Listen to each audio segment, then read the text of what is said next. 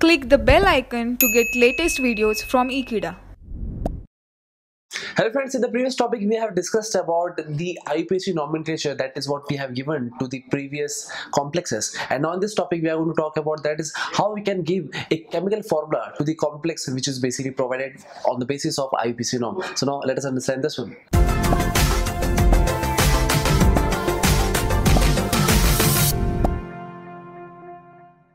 So friends, in this topic we are going to talk about that is how we can give the chemical formula to the IUPAC nomenclature for a complex. So talking about the first one, that is we have tetraamine aqua chlorocobalt 3 chloride.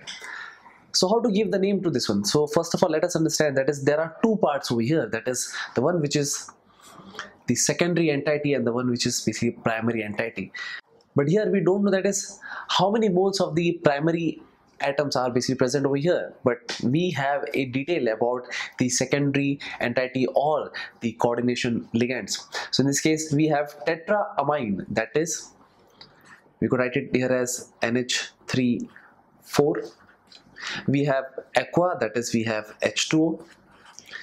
we have chloro, that is only one Cl atom, and this is nothing but cobalt. So therefore we could write the chemical formula as, so that should be square bracket, or we could say that is the cobalt will be the one which will be presented, because we always represent the metal or the central metal atom first whenever we are giving the formula. And talking about the next one, that is we have that is NH3 4 times, so we could write it over here NH3 4 times. The next part is we have H2O, then we can write Cl.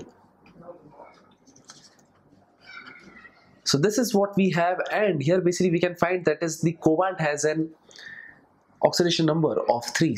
So here it should have an overall charge of 2 plus. The reason behind that is because as we can see that is the NH3 and the H2O, this both two are basically the neutral ligands, but we have to satisfy the oxidation number of the cobalt to be basically 3 plus. So in this case this Cl or this chlorine atom, obviously it is a negative charge ligand, so that's the reason it will have an oxidation state of -1. But if this -1, if it transfers to the other side, that is based on the oxidation number formula, and in that case we will get to know about that is this one or this complex will have a charge of 2 plus. So if this complex has a charge of 2 plus on it, so we have the primary entity, and that is nothing but, or the ionized entity, in this case it is chloride. So that's the reason there will be 2 moles of chloride, and this is nothing but the formula for this IUPAC name. And even though we can cross check it, for example, suppose if this primary entity it has 2, that is chlorine atoms, so therefore we could say that is the overall charge for this one, it would be 2 minus. So for this complex it would be 2 plus. So now let us understand that is what would be the oxidation state for this cobalt.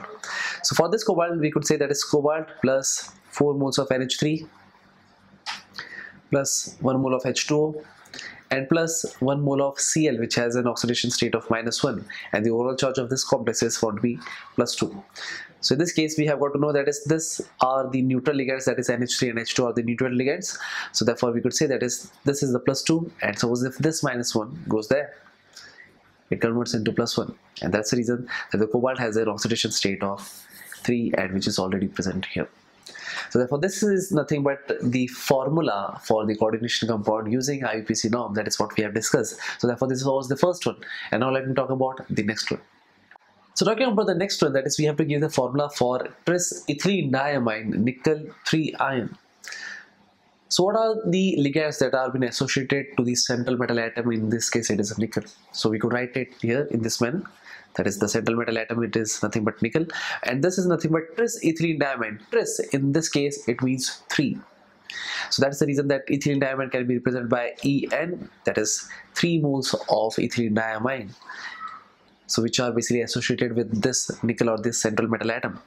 And is there any other ligand? No, there is no other ligand. And talking about that is this has an oxidation state of 3, nickel has an oxidation state of 3, but we also understand that this ethylene diamine is a neutral ligand.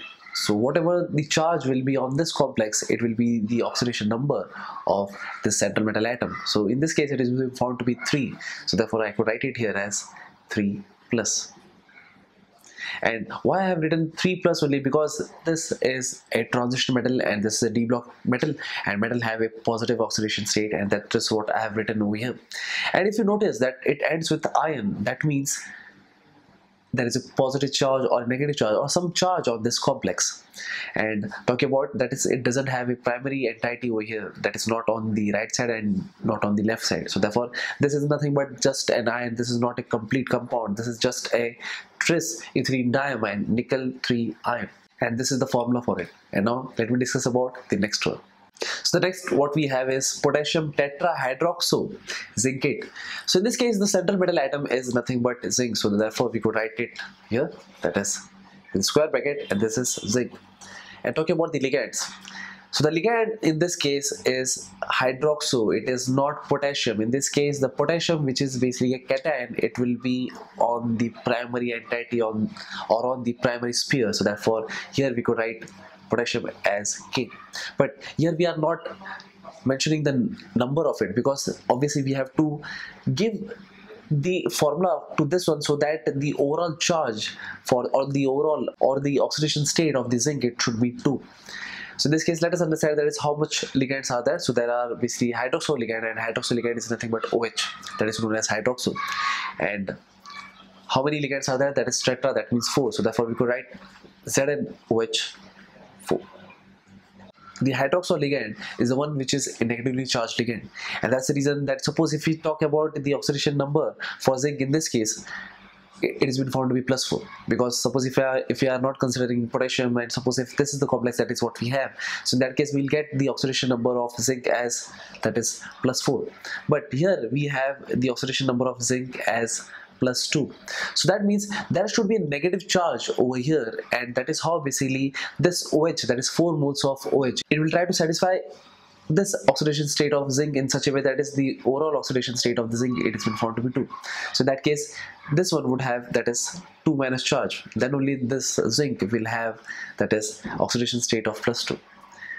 So if this complex or this ion has a 2 minus charge on it, so that means there should be an overall charge of, that is 2 plus. But here we have potassium, and potassium has an oxidation state of +1. So to balance it, we have to multiply this by 2. And now the overall charge or the overall oxidation state here, that is in the primary entity, it has been found to be +2, and in this case it has been 2 minus. So therefore it has been satisfied. So this is nothing but the chemical formula, but yes, there should be no mentioning about this charge on it, but this is what I have mentioned just to explain you. So therefore the overall formula, that is what we can do is, we can write the formula as K2 ZnOH4, and that's it. So this was one of the most easiest one, and now let me talk about the next one. So friends, the next what we have is, we have dichloro bisethylene diamine platinum 4 nitrate. So let me give you an idea, that is there are 2, that is entities, that is primary and secondary. So in this case this nitrate is nothing but the primary one, and the rest of the thing, they are nothing but the complex ion. That is with the help of a square bracket, that is this is platinum. And what are the other ligands that have been associated to this one? So that for here it is dichloro, that means we could write Cl2. Bisethylene diamine, that means 2 moles of ethylene diamine, and that could be represented as En2. So this is what we have represented about the ion, but what about this primary entity? So therefore it is nothing but it is nitrate, so we could write it here as NO3. But how many moles of nitrate are surrounding this central metal atom, as in they are in a primary entity? And the overall charge of this platinum should be +4. But we understand that is the ethylene diamine, which has an oxidation state of 0, or it is a neutral ligand, and that's the reason that, suppose if this Cl that has an oxidation state of -1, if we calculate the oxidation state of platinum in this case, that is for this complex, suppose if we are expelling this NO3, so in that case we'll get +2 as an oxidation state for platinum. So in that case we should understand that is here there should be a 2 positive charge more. So that's the reason we could say, suppose if this one would have 2 plus charge on it, or the oxidation state of this complex, or suppose the overall charge of this complex, suppose if it is found to be 2 plus, that means that this NO3 should be present 2 times, and then only the oxidation state of this platinum would be found to be plus 4. So therefore this is nothing but the formula for dichloro base-ethylene diamine platinum 4 nitrate, and that's it. So now let's move to the next one. So the next that is what we are going to talk about is sodium hexanitrocobaltate. So now let us understand that is how we can give the chemical formula for this one. So here let me explain to you that is there are two entities over here, that is the primary entity and this is nothing but the secondary entity, and in that case the cobalt is the one that is basically the central metal atom. So therefore this is cobalt, that is what I have represented over here, that is the chemical formula, and there is the ligand and that is nitro, but nitro is present, that is 6 times, so that's the reason I would write it over here as NO2 6 times. But this is not over yet. Obviously the cobalt has an oxidation state of 3. So in this case the oxidation state of the cobalt, it will be 3 if we understand what is the oxidation number of for this nitrite. So in that case this nitrite has an oxidation state of -1. So suppose if we are talking about this complex solely, so in that case we'll get to know that is this complex will have the cobalt which has an oxidation state of +6. The reason behind that is because NO2 is a negatively charged ligand and it has a charge of -1. So therefore the overall charge of this complex, it is found to be +6. But we have to manage the cobalt to have an oxidation state of 3+. So that means there should be already a negative charge on here. So therefore suppose if I talk about that is if there is 3- charge on it. So in that case, suppose if we calculate the oxidation state of this cobalt, then it can be found to be that is +3. And suppose if this complex has a charge of 3+ on it, so therefore the sodium that should be present over here, that is in the primary entity, it should be 3 moles because each sodium has an oxidation state of +1, and now they would be completely balanced. That is, suppose if this is +3 and this is -3, so now they both are balanced, that is the primary as well as the secondary valency, they both are balanced now or satisfied. So in that case we could say that is the complex has a molecular formula that is Na3CO NO2 6 times, and that's it. So this was nothing but the chemical formula for the sodium hexanitrocobaltate, and here the word that is cobaltate, it represents that is there is a negative charge on this complex, that is negative charge on this anionic complex, and that's the reason the word ends with ATE, and that's the reason the suffix is ATE, and that's it. And now let's move to the next one. So the next that is what we have is we have hexaamine cobalt 3 sulfate. So in that case, as you have understood, that is there are two entities, that is the primary one and the secondary one. So in this case we are going to talk about the secondary one, and in that case we have got to know that is the cobalt is the one which is the central metal atom. So therefore this is nothing but cobalt, and it is associated with that is 6 that is ammonia molecules. So in that case NH3 would be here as 6. But the cobalt has an oxidation state of 3+. So in that case, suppose if we talk about the oxidation number of this cobalt in this complex solely, so in this case the oxidation number of this complex, it would be 0. But to satisfy the oxidation number of the cobalt to be 3+, so therefore there should be basically SO4 here in such a manner that is we could have the oxidation number here as 3+. But we also understand that is the sulfate, that is SO4, which has an oxidation state of -1.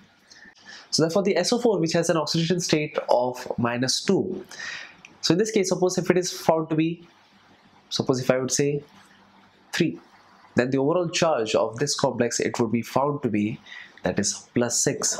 But we also understand that is the oxidation number of the cobalt should not be +6, it should be +3. So therefore we will multiply this by 2.